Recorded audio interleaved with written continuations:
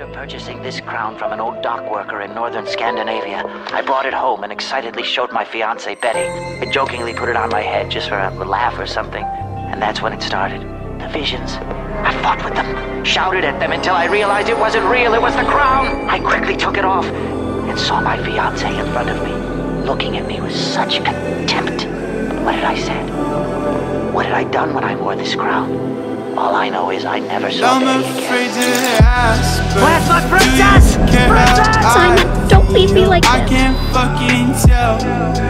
Do you want Goodbye, my time? You're the man of the house now. I opened this portal so we could say goodbye. You're dumping me? No! It's just that everything changed after I put on that crown. That's selfish to you.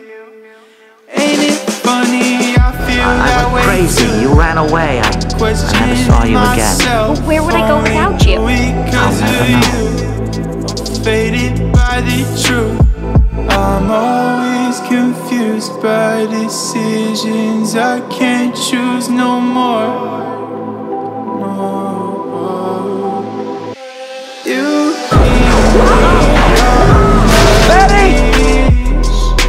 Just save me from the void. I need your This must be it, man. I've crossed into some new super insane zone where I feel like I'm just normal again. I wish to banish gold from this world. I wish for gold to disappear. I wish for gold to disappear! No! He's too strong! Even for the crown!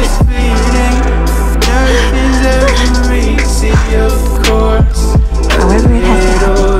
I wish for the power to keep Simon safe.